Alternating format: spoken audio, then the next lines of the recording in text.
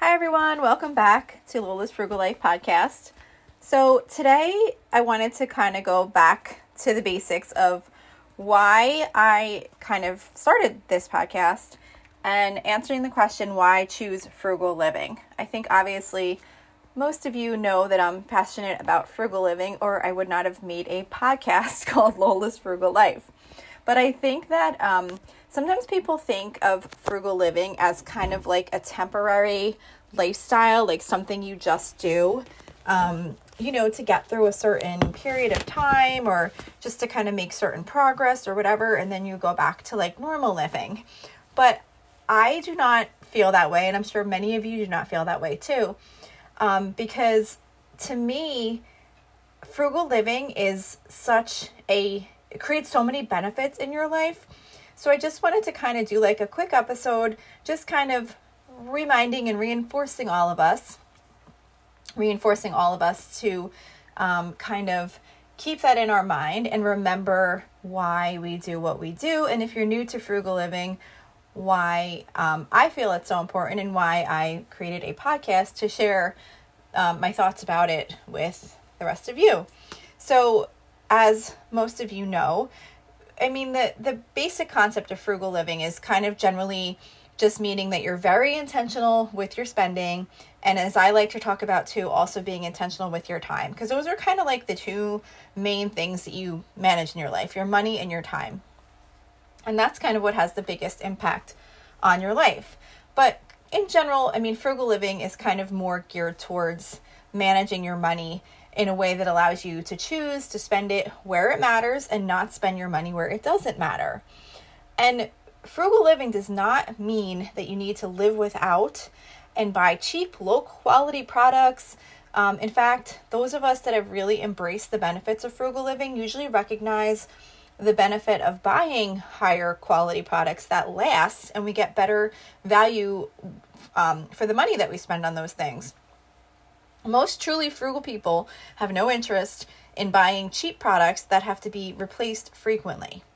However, there will still be those that think you're cheap when you say you're frugal. Frugal living is really just about getting the most out of the money that you have available to you and your time. And it has so many benefits outside of finances alone. So for me, one of the most rewarding benefits that I have found in frugal living is generally living a more simple life. And this does not mean that I don't work hard or have goals that I'm focusing on. But by kind of being mindful about how I spend my time and money, I can often cut out many things that might have otherwise taken up time and financial resources. It kind of really helps you focus in on what's most important to you. Another really amazing benefit of frugal living is that you will feel less stressed about money. That does not mean you will never feel stress about money. If you can figure out how to make that happen, I would love to hear it. But when you live frugally, you're in control of your money and how you spend it. And there's so much less stress around money when you know what you have coming in and where it's going. It's just a totally different feeling in spending money that you have allotted for certain expenses than just spending money and hoping that you have enough later on. I know for me that was huge, because in the past, before I really started really being particular about managing our money and making sure we had a budget and knew what was coming and going, I would always have this anxious feeling with every purchase I made. And it wasn't that we didn't have enough money even necessarily for the purchases that I was making. It was just the fact that I really didn't know. I didn't know with all these purchases that I had made throughout the week or throughout the month if it was going to exceed the amount of money that we had coming in, because I wasn't really tracking it. I didn't know what we had available to spend. And it just really caused this anxious feeling. And now with making those same exact purchases, I feel no stress because I have a budget. I know what I'm able to spend, and as long as I'm spending within the budgeted amounts, I don't stress over money at all. Of course, like I said, there's still stress around money. There's still emergencies that come up. There's still those unexpected situations, but overall, there's less stress about money when you live a frugal lifestyle because you have so much more control over where your money is going, and kind of having that knowledge can help make you, know what's going on and not have to always be worrying about it. And, just in general, like due to the nature of paying closer attention to where your money goes, you're most likely going to wind up meeting your financial goals quicker when you're living a frugal lifestyle than if you were just kind of letting things happen. And those goals might be things like paying off debt, building an emergency fund, saving for retirement, saving for a vacation, or any number of things. So there's so many benefits that come with living a frugal lifestyle. I do not see it at all as a temporary way to live. I see it as a great way to live, and it has so many benefits in improving your life overall. One thing that is really important to remember too is that frugal living does not require deprivation. Living frugally can help you greatly in improving your financial situation. And by being more thoughtful about where your money goes, you're going to wind up ending up with more money for saving, investing, and staying out of debt. And while some people might see frugal living as depriving yourself, I completely disagree. When you're able to do all those things, it's not deprivation. Like if you're saving up for things and you're getting out of debt, like those are all great things to do for yourself.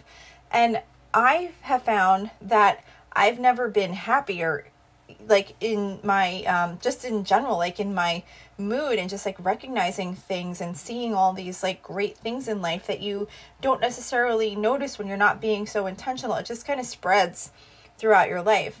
And the thing is that when you're living this frugal lifestyle, it allows you to get the most out of the things that you have and then spend less on the things that you need, so that, like I said, you wind up having more money for those other things.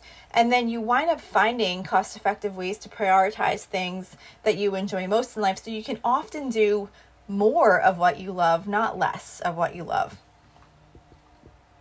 So the last thing I want to say about this, I know this is kind of a short episode, but I just kind of really wanted to focus on this a little bit today.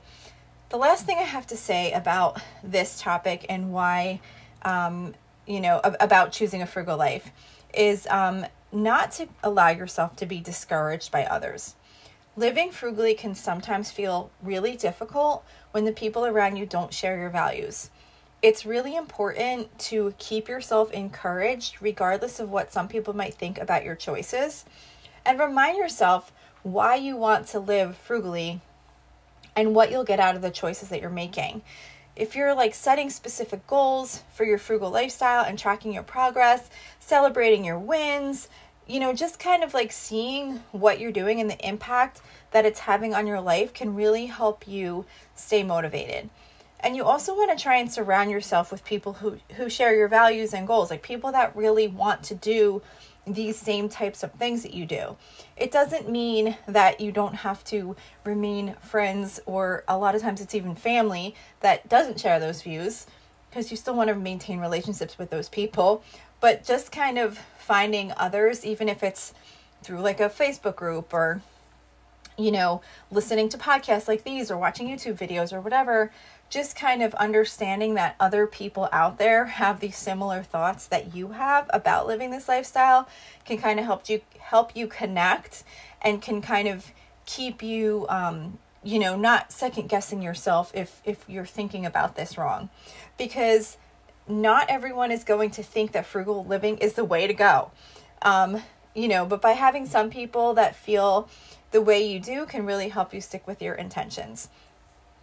There's so many people that when you say, you're into like frugal living, or you talk about things like that, they just assume that you're struggling, you don't want to spend money on anything, and a lot of like kind of negative thoughts that are not necessarily true.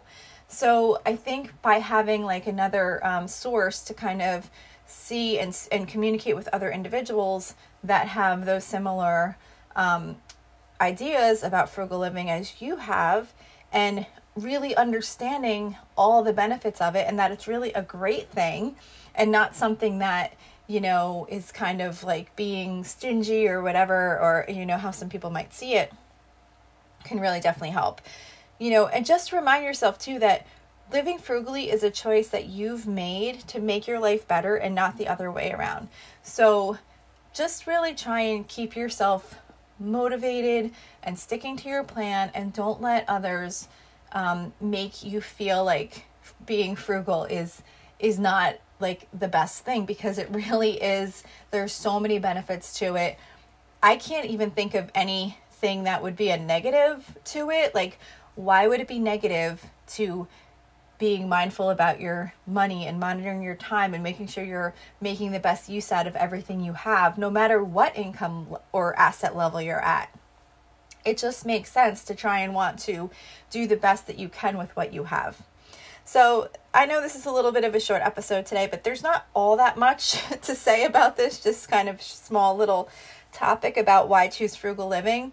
But I just wanted to kind of lay it out there, why I love this, why I do this, and just kind of encourage you just to remind yourself too, and don't let others discourage you from achieving all the benefits that come with this lifestyle. So that's it for today. Thank you so much for listening, and I will see you back here next week. So thank you for checking in for this podcast episode. And don't forget, you can always email me with any questions or suggestions at lolasfrugallife@gmail.com. You can follow me on Instagram and Facebook at Lola's Frugal Life. And you can find a blog post for most of my episodes, and definitely all of my meal plan episodes, at lolasfrugallife.com. You can also join our private listeners group at facebook.com/groups/lolasfrugallife. And if you enjoy the show, please make sure to subscribe on Apple Podcasts, Spotify, YouTube, or wherever you listen from. And I would love it if you would screenshot the show and tag me on Instagram so I could see you're listening. Also, if you can please take a couple of seconds to rate and review the podcast. Those ratings and reviews are what help the show come up better in search results so that other people can find this podcast. So that will really help me in growing my audience. So that's it for today. Thank you so much for listening, and I hope you have an awesome day.